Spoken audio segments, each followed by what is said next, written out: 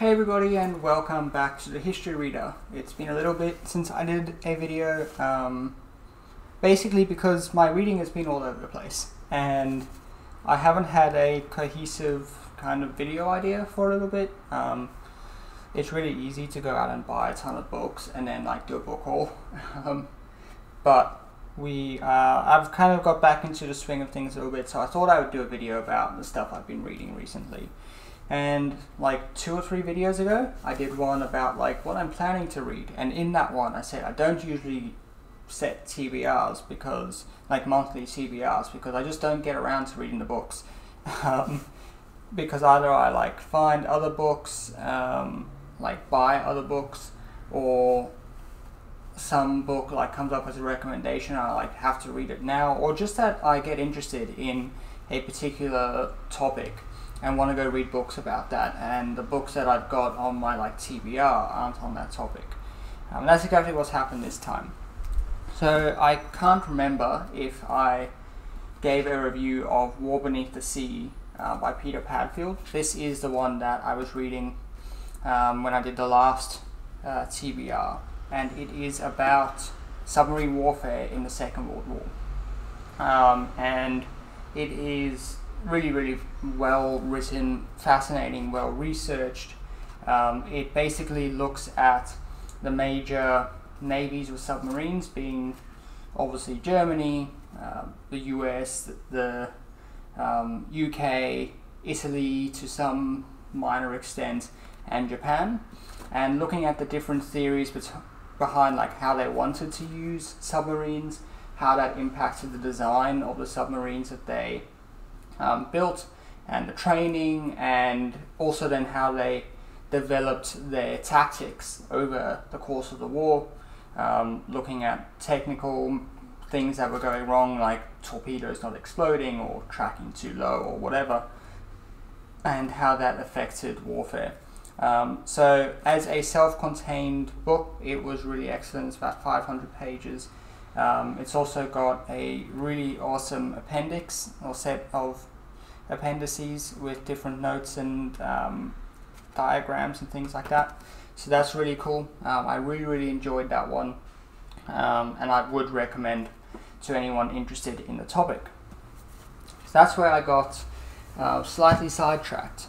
This actually started in sort of November, December time, when I read a book on Scott of the Antarctic.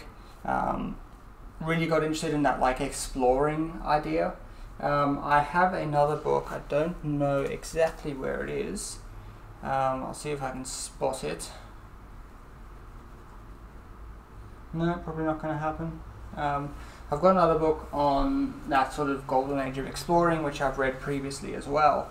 But I picked up some other ones, and this is where I've really started enjoying audiobooks again, because this topic, exploring, and particularly Everest is what I've got into, is really great for audiobooks. They're simple enough, and the stories are simple enough, and the source material is small enough that the books that get written about it are quite easy to digest in audiobook form. So I read Into Thin Air again.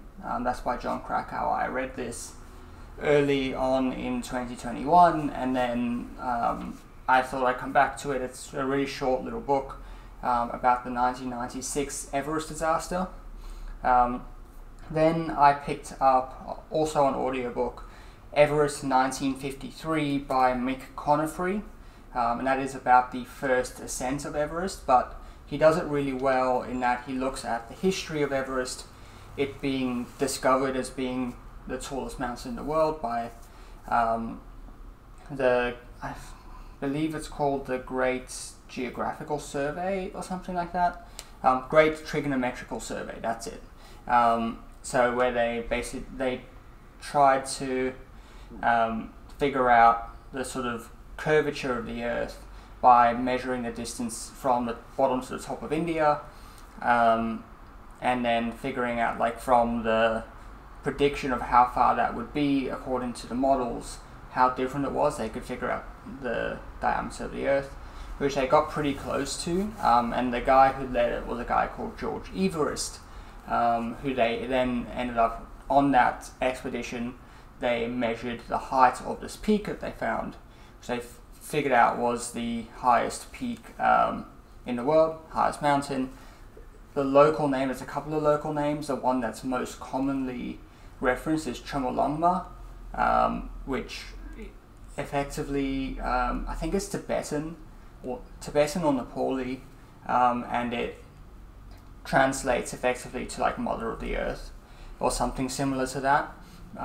Normally they would keep the local names for the peaks, but for some reason, them being the British, decided to name it after George Everest, and then it got bastardized into Everest. So yeah, it tells the story of that. It then also tells the various stories of how they attempted to climb Everest and some of the technological and physiological challenge associated with that. The things like the oxygen that's required, various technical aspects of like the actually figuring out a route, and then in 1953 the climb actually being successful. There's a bunch of political stuff in there. Access to Everest was not so easy. You either have to go through Tibet or Nepal. Both of those were closed off and opened and closed depending on political spats that happened. The wars, First World War and Second World War, also interrupted the attempts.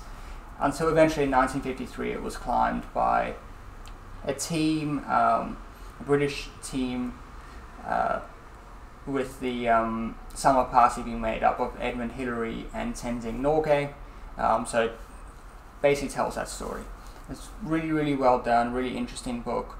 I enjoyed it so much I picked up another one of Mick Conifrey's books called Ghosts of K2, which is about the second highest peak in the world. And it's the same thing. It's telling the history of discovering K2 and then the attempts to climb it and eventually the first ascent. So those are the audiobooks that I've been listening to on the topic. I've also been reading some books about the topic. One of them being Edmund Hillary, a biography by Michael Gill. This is a fairly recent book, I believe. It was published in 2017. Michael Gill knew Edmund Hillary personally and climbed with him, I believe, on some expeditions. And so he's written this book, and so far I am really enjoying it. The source material for people like this is quite small, particularly Edmund Hillary is known for climbing Everest for the first time, but he was quite a reserved private guy. He was a beekeeper in New Zealand, and so he has this one event in his life which is very, very well documented, and then later things in his life which are documented to a much lesser extent. And so it's really interesting to see how Gill is managing that. He's, in the last couple of chapters, actually looked at some of the history of Everest as well, and some of the politics around. The really interesting thing about this is that because they're national efforts, particularly British national efforts, they have effectively government funding to do this, and so there's politics involved in who gets selected for the team and leads it and all this stuff. So that's one I've been reading. I've also got one on my Kindle because I haven't been able to find a physical copy of it yet, and that is The Third Pole by Mark Sinnott. And I actually watched as a documentary about his expedition to Everest.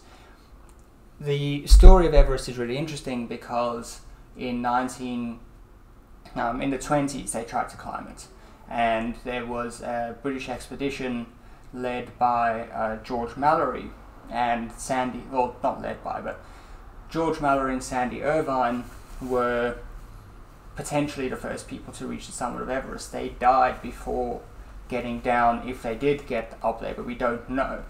What we do know is that they got close, and it's kind of just shrouded in mystery. Nobody's been able to figure it out. There's George Mallory's body was found in the 90s. It had clearly fallen from somewhere near, on the ridge that goes up to the summit. It had fallen, and an ice axe was also found. it's known that they took a camera with them, and Sandy Irvine probably had the camera.